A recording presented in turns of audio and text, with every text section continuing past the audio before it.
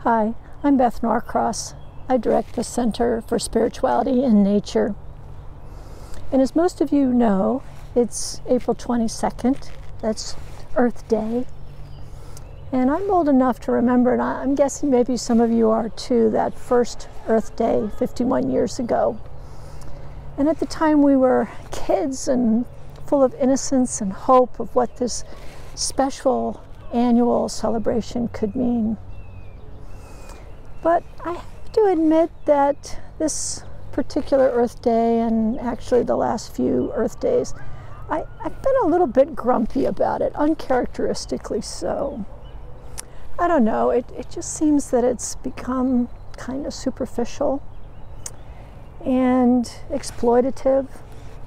I remember a couple of years ago I was in a large home products store and there were all these Earth Day banners with flowers and beautiful colors.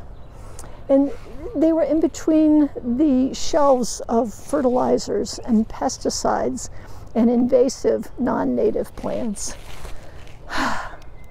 You know what I mean.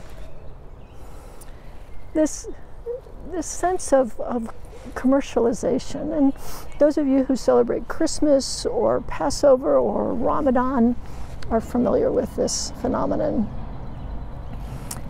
It reminds me a little bit too of an Easter a few years ago. I was in church and sitting crammed in an overflow crowd, and the pastor rose to give his sermon. He looked out over the crowd and he said, "You know, there's a lot of pressure on me today because I've got to tell many of you something that's going to last you all the way to the next Easter when I see you again." That's sometimes how I feel about Earth Day too. Isn't every day Earth Day after all? Well, I've been giving this some thought, and I wondered if you would be willing to take this challenge with me. How about we put aside Earth Day for a bit and consider instead Earth Moment? So tomorrow when you get out of bed, right after your feet hit the ground, the first thing you do, well, maybe the second thing you do, is to look outside. Just look outside and find something that delights you, that makes you wonder, that makes you curious. Maybe it's a cloud formation, maybe it's the sun just rising, or if you're up early, maybe it's the warmth and comfort of the dark.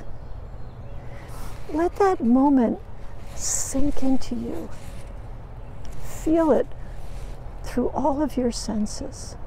Be with it for just a moment. And then the day after tomorrow, do it again. And then the day after that, again. Let's then check back with each other in Earth Day 2022 and see if that has made some difference in your life, perhaps in the life of your family, in the life of your human community, and maybe just a difference for the earth as well. I think I'll be a lot less grumpy next year if we do that. In the meantime, happy Earth Day this year.